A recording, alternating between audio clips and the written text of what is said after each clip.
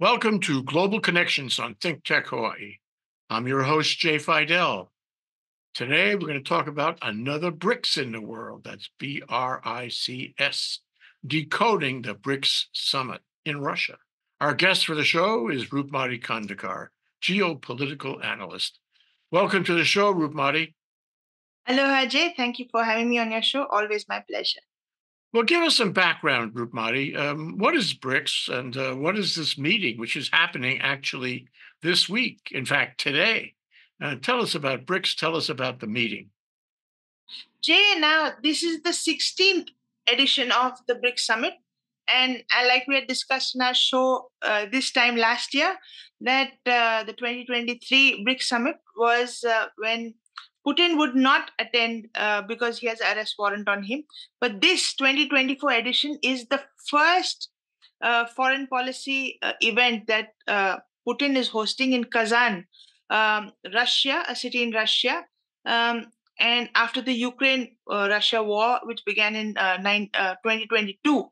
So, Jay, it's a big event from the perspective of Russia. And let's take a little bit backdrop on this, that the BRICS was actually formed between four countries in the beginning.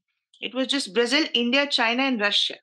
After the 2008 financial crisis, they came together in 2009 and 2010. South Africa joined. And then they took the acronym of the beginning first letters and they formed this name as BRICS. So, Jay, basically it came in existence because of its economic aspect. Jay. So, we see that this year's theme is strengthening multilateralism for just growth and just growth, development, and security. So this is the broad theme that comes in. Now, Jay, this is a very important summit because we see from 2008 till last year, it was just 5 members. Now, it's last year doubled up to 10 members. They included Egypt, Ethiopia, UAE, Saudi Arabia, and Iran. And they're having 30 waiting members applications. So, Jay, we have to look at this because it's got a lot of aspects to it, because its agenda is expansion of economic cooperation, sustainable development, climate change, and the most important is trade settlement in national currencies. So we have to focus on that area a little bit more. The reserve currency right now in the world is the US dollar, and it has been that way in the modern time. These guys are trying to change that. What does that mean? How do you change that? And what does it mean if you do change it? Jay, so we see that the BRICS controls around 24% of the global economy and 41% of the total population. And we have two big members who are fighting sanctions or fighting the US dollar as it may, Russia and China. So Russia's main proposal in this is that it should be an alternative mechanism for cross-border payments amongst the BRIC members so that they can bypass the global financial infrastructure and technically to protect everybody from sanctions outside. So it's trying to bypass the SWIFT system. And Jay, how do they want to do that? They want a network of commercial banks within the BRIC countries to enable transactions in their local currencies, reducing the dependence on the US dollar. So basically, a self-sufficient financial infrastructure resistant to sanctions in a gist. So Jay, what happens in this is there are emerging market economies. They want to play big decision-making roles in politics. Before this period, it was basically the post-1945 superiority in the political aspect and in the economic aspect. Now, these people, for example, in the G7 meetings, they could not allow India and China to be out of the major financial decisions of the world. So they used to invite them as guests, but they had to sit out. So these countries wanted to come to the forefront in decision making. And that's when BRICS came up, and these people have taken it like fish to water. So they are attending it. You have world leaders coming in to Russia, uh, um, Modi of India, Xi Jinping of China. Um, Brazil is not attending because he had a head injury, and Turkey. Turkey is applying Erdogan. for, yeah, Erdogan is applying for membership, and basically, um, Putin said that he would not vet the membership. The more the people come, the more better. And the thing is that Putin is showcasing to the world that he is not isolated. So it's a showmanship in this summit, unlike previous summits. So that's where this entire thing comes up, Jay. Well, I find it very interesting how many players are coming in. Why is this in Russia? What does it mean to have this in Russia? Jay, 2023 was held. They have a rotating presidency. They have no set infrastructure for this organization also. They keep on rotating amongst the countries. So 2023 was held in South Africa. Now it is being held in Russia. Kazan is the city where it's being held. And Putin is hosting it as an international wanted terrorist, so a wanted criminal. So he said that he doesn't recognize the convention, and he can bypass the traveling by a agreement between two states. So he's got his agenda set, and he plans to travel to Brazil for the G20 also in the coming months. He has got 17 bilaterals planned for this summit. So he is very proactive in the hosting. He had one of the first leaders to arrive was the UAE president, and Putin hosted him for a private dinner. So he's got his personal touch, his personal friends coming in.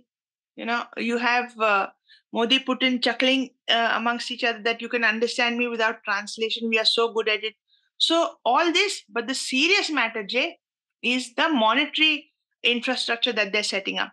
Last year was the first year in around 50 years that Saudi Arabia has detached itself from the dollar. Now, Jay, uh, people may think, what is the significance of the dollar and de-dollarization? See, first we could do transactions in the global financial market. It's known as SWIFT, by trading dollars for whichever produce you want. It's a globally accepted currency. And petrodollars is that whoever trades in the oil and gas industry has to make the payments in US dollars. So the currency of the US is getting acceptability beyond its borders. It has a usage which is for all trade. So when you have these economies which have undergone sanctions trying to bypass this trade, it will reduce the usage of dollar in these markets, and that's where it will hurt, because recession will come in. Now, for the competition, Jay, China is a $2 trillion economy, $3 trillion.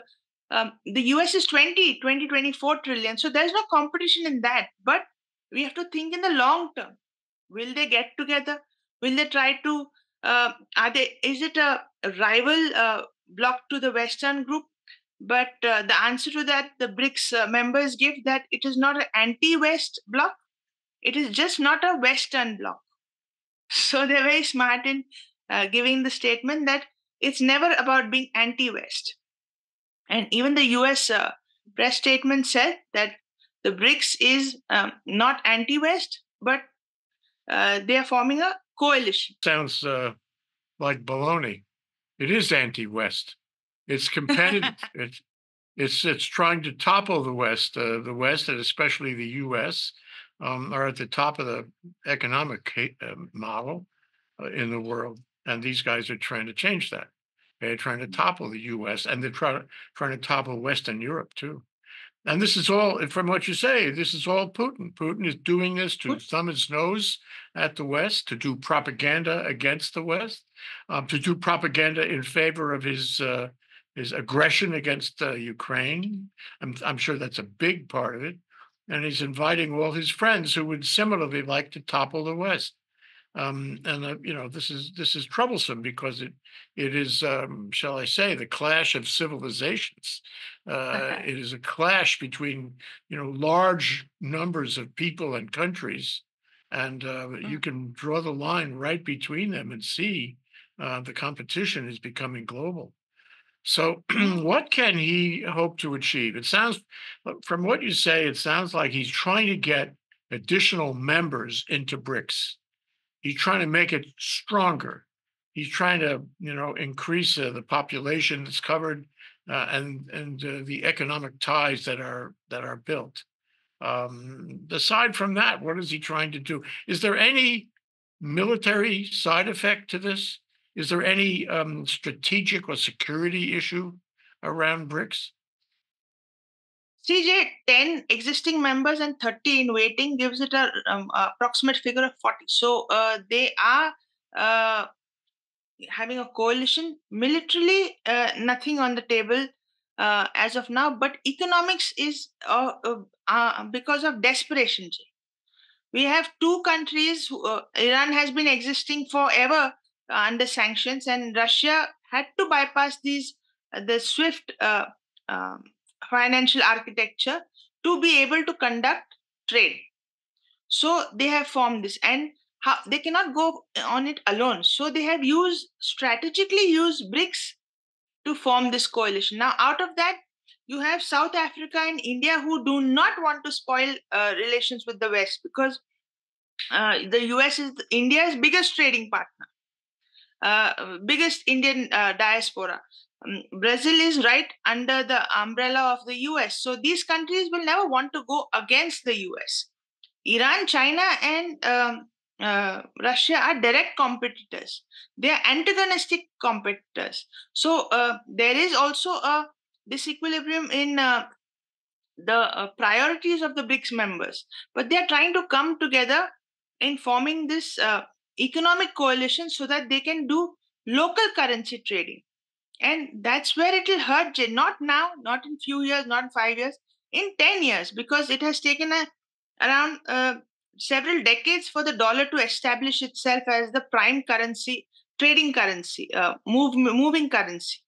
So that just printing, how much does it cost to print a note? But that acceptability in the market is what is earned. The reputation of being the prime trading is earned. Now, when you have this network of commercial banks within the BRICS bloc accepting local currencies, it will take the priority out of the US dollar a little bit less. That's it, just that. Well, it strikes me that even stopping right there, without having a firm result of this meeting, Putin has succeeded in thumbing his nose at the sanctions. I mean, completely thumbing his nose at the sanctions, in thumbing his nose at the efforts of the West to stop his aggression. He's also gathered around him people who are countries who are sympathetic to him in every way. And part of that has to be the oil and gas. When you talk about trade with Russia, you are talking largely about oil and gas because that's what they have. That's what they traded. It all begins and ends there. But what is interesting is a comment you made about some countries, India, for example, don't want to alienate the United States.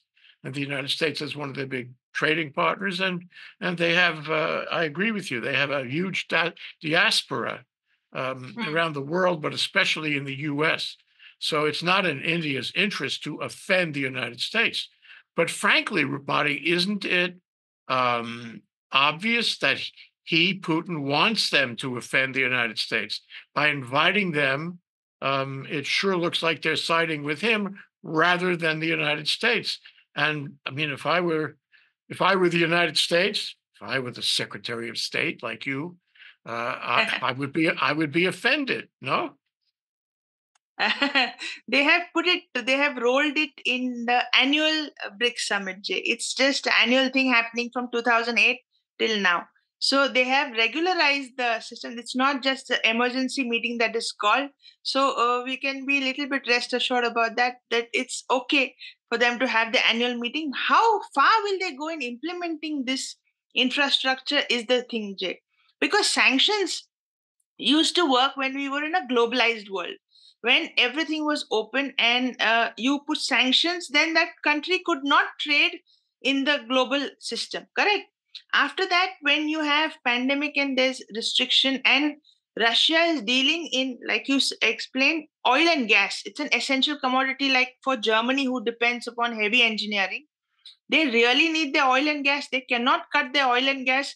How many ever sanctions you put on them, ask them to put on Russia? It's a heavy engineering dependent country. So they had to deal with Russian terms. So, Jay, Russia lucked out on that, that it got this kind of trade. And now it's used that to its benefit and tried to get, see the inclusion of the countries which have been in the BRICS. It's Iran, it's UAE, it's Saudi Arabia, biggest petroleum producing countries. What was the main strength of the dollar dealing? It was the petrodollars. Now when you have these countries coming in and Saudi Arabia saying that they will not deal in dollars and go for their local currency, it hits, Jay. It hurts a bit, but the targeted strategy of Putin is to attract the oil producing countries into this. Now, out of the BRICS, 70% of the economy in BRICS is dominated by China. But when you have these oil producing countries come in, it's going to tilt the balance in their favor.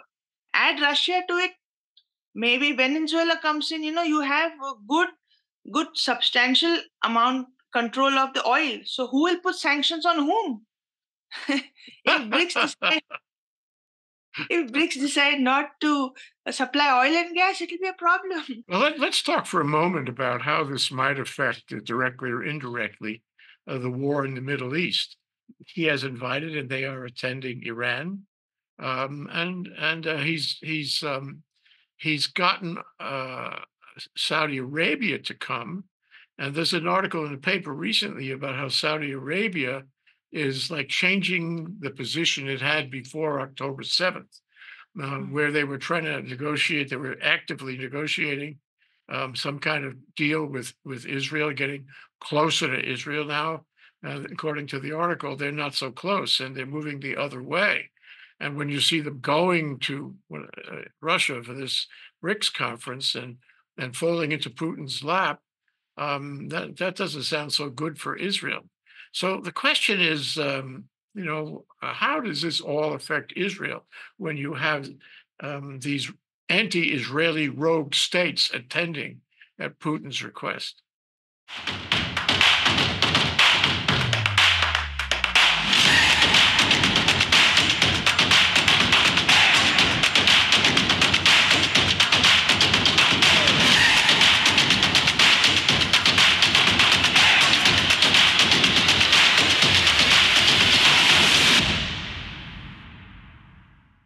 A leader came up to him face to face and told him that stop the war, kind of a thing.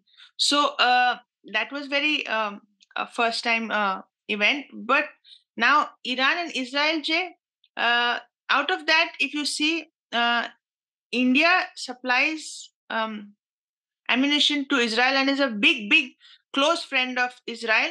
So it's not going to, and also it has historical ties with Iran. It will not take sides in this. It will never leave Israel, because the friendship that has grown between Israel and India is in Modi's period. Before Modi, the Congress which was there had isolated Israel away from. They were, and Palestine President also Mahmoud Abbas is also attending this conference. So Putin is trying to put out a statement that BRICS is going to support a two-state solution to the Middle East conflict, which is humbug. It will never happen. It doesn't need the BRICS consent to go ahead with a solution like this, Jay. I wonder, what it's like when you have a responsible nation like India rubbing shoulders with rogue nations like Iran and Turkey is also becoming a rogue nation. We've talked about that. And I don't know who else he invited, but my recollection is he invited a number of rogue nations to be there. And so it must be very uncomfortable for a country which, you would not consider a rogue nation to be bedfellows with countries that are rogue nations and that the world recognizes are rogue nations. Is that, good policy? Jay, he puts. I've studied Modi.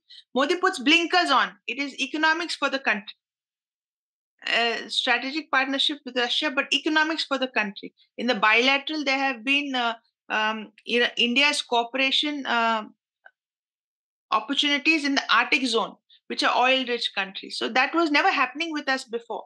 So the more Putin is trying to woo India, India is lapping it up because as a developing country and as a nation of 1.4 billion and competing with China over the head, you need everything that you can get. So he's going the right path by maintaining a straight stance. Okay, if Modi had come in the summit and said that he supports um, the Ukraine Russian conflict, Russia's side, it would have been a problem. But first statement is that you have to have a peaceful settlement of the Ukraine Russia conflict. So on his face was a very new thing for me, Jay. I hope he doesn't get too close to those guys, and it'll sort of contaminate him from an international reputation point of view. Let's talk about the United States. Obviously, the United States is not there, hasn't been there, wouldn't be there, and won't be there. But what can the United States do about this? This is happening underfoot. It's happening in direct contention to the United States' global hegemony. What's Biden doing, and should he do more? Yeah, Jay, this exclusion of Russia from the G7, G8 to G7, bringing about sanctions on it, we have to take into account very emphatically that it is a big nation. It was a superpower. It is no longer a superpower. We have a hegemon in the US, but the US, when it implemented sanctions, I felt it was too quick in implementing sanctions. This, it gave Russia a chance to bolt out of the system. If they had kept them trading inside the system and then, reduce trade step by step, it was too fast and too quick. And Russia went into survival mode. And it jerked and it went into trading into local currencies, trading at low prices. All the countries which needed the oil took it. So there are never no takers for oil in the international system. We know that, Jay. They will take it. So this was the only flaw I felt in Biden's policy, that he implemented the sanctions too fast, too quick. He should have gone step by step. Well, and as a result of all of that, maybe too quick and also not in the right way, and not completely. If you're going to do it, you got to be smart. Putin has resisted and deflected the sanctions and gotten around them. I don't think anybody would disagree with that. He's taken so many steps to avoid them. And in my view, this whole BRICS meeting is another way to avoid the sanctions. And then you get Trump in this country saying, he's going to lay tariffs on everybody and charge astronomical tariff rates, and without thinking about what countries or what effect. And so I think we are at a time, Roopmati, where the lack of efficacy of sanctions has been revealed. The lack of efficacy of tariffs has been revealed. And this thing about punishing other countries, through sanctions and tariffs has been revealed. It doesn't work. I think we are learning that. Do you agree? Absolutely right, Jay. You speak the right thing at the right time. But Jay, these two things work in the international system. It's military alliance or economic alliance. Now, the military alliance like NATO works because Europe wants that security umbrella provided by the US. So they come into this. Economic alliance works because everybody needs the money. People resist to go to war if you don't want to go into recession. Now, CJ, in the face of the Ukraine-Russia crisis, There were such essential commodities, like we discussed, oil. The second was that Ukraine and Russia are the bread baskets of the world. So we had a green channel being set up by the UN. There was movement of the wheat at least going on. Agriculture did not have to get affected by it. So economics plays a very big part, and Putin is very shrewd. He is a master politician in which he is just emphasizing economics in this summit. He is not talking of anything else.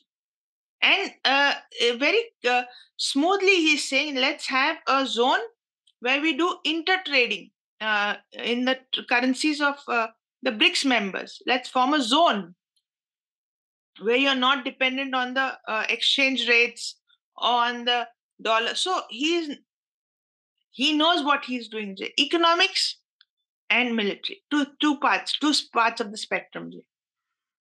Well, you know what troubles me is that this is really propaganda, and it dovetails with was it Trump who recently said? Oh yeah, it was Trump who recently said that it was Zelensky's fault that Putin attacked Ukraine. It was Zelensky. That was something that Zelensky created, not Putin. And I feel that that's what Putin is selling.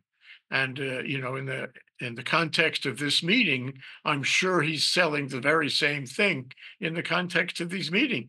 He's telling all these guys that, yeah, it was Zelensky did this to me. He's the bad guy. And so he's focusing this kind of crazy propaganda like Trump is. They do talk to each other, and it isn't about their favorite recipes. Recipes for disaster is what it is. So I'm thinking that this meeting is a great opportunity for him to do propaganda and have people repeat his propaganda. Yeah, and you thought about the zone, your comment about the zone. Yeah, I've seen that too. And the Putin zone could really have legs. And the question I put to you is this meeting going to have legs? You say it only meets once a year, but there could be some material results here that would benefit Vladimir Putin and Russia that come out of this meeting that would cement relations, or whether they be economic or trade relations or what have you, just human relations between these countries. And I am worried that he will achieve things that we may not even realize between the meetings, not just once a year. What do you think? Right, Jay. Right on point, because he was so starved for the international diplomacy that the moment this Russia has to take up the presidency of this, he's taken it, and he's having 17 bilaterals. We are not counting the private encounters that he's having with the leaders, but 17 head-on bilaterals with just Putin. The teams are meeting. Otherwise, there are going to be extra agendas or meetings set up for the future. Already one December 12th is being planned for India-Russia cooperation on some, more economics. So China and Russia are going to have, I think, 3 bilaterals, something like that, Jay. So this is going to be very, he's showing the world that he is not isolated. He has his friends. And it's in the face of Zelensky, because Zelensky was standing on a podium yesterday asking countries to try to isolate him, to try to keep him away. And Jay, he is carrying the world's 24% of global economics with him. So Putin is really gloating in this summit. And that is what is coming across, Jay, when you see him indulging in this kind of diplomacy and giving demeaning the ICC arrest warrant against him, and showing to the world that he is he's an independent leader, and he does not follow, he does not accept his ruling as an international criminal. Yeah, that seems clear, and this meeting is in aid of that very effort. It's time for me to make you the Secretary of State again. Okay, and let's assume for this discussion that you're the Secretary of State under Harris, not under Trump, because you wouldn't serve under Trump. I know you would not. I wouldn't want you to.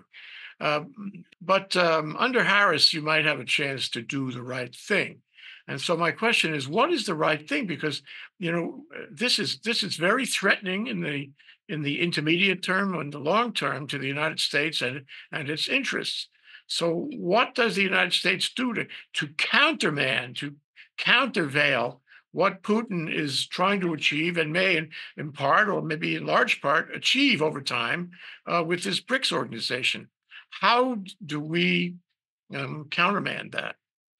Jay, to counter the BRICS efforts of a de-dollarization, the only thing is that to increase, keep on going on the path of progress in our own trade, keep the dollar high, make the alliance. What is happening, Jay? The allies with the US, uh, their economies are falling weak. Like we have Canada, which is really having a tough time with the economy. You know, you have the rents high, the recession has hit, there's no money in the market, it's unemployment, it's in shambles.